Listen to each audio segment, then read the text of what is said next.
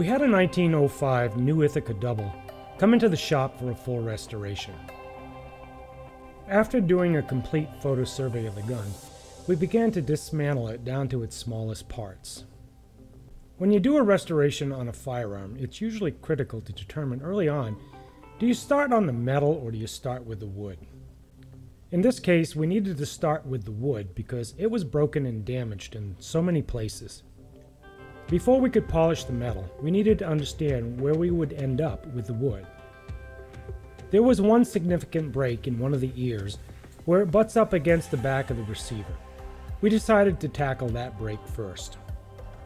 After stripping the old finish from the stock, we learned that the broken ear had been repaired sometime in its past with a little glue and a small brad. We knew we could repair this, but because this little piece of wood would butt up against the receiver, rather than just relying on the epoxy, which most likely would have been adequate for how the gun will be used in the future, we decided we would add dowels to help hold the repair in position and give that little extra resistance to recoil should some adventurous future owner decide to shoot the gun. This is a Damascus barrel double, so only someone with huge experience and understanding should ever attempt to shoot these beautiful old collectibles. Before making the repair, it was critical to remove any oils, dirt, or old finishes that may have gotten into the crack. We needed to get down to the base wood before gluing it up. We used acetone, Q-tips, and dry paper towel to wick away the oils as the acetone did its job.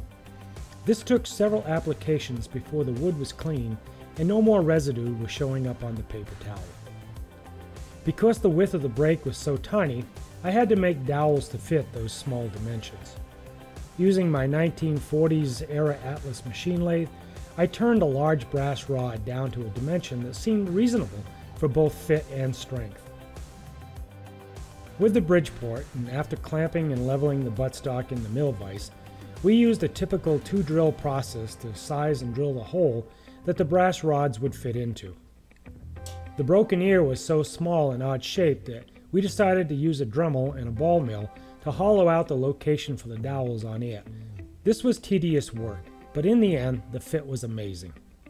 We then applied another session of acetone and paper towel to be sure no additional oils had wicked back to the glue surface, and with that done, mixed up and colored some epoxy to match the base wood.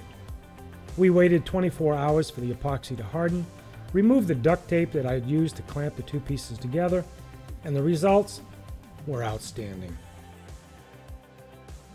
To see each of these steps in full and to watch the ongoing restoration, head on over to the channel to watch. And if you like what you see, please consider subscribing. I'll see you there.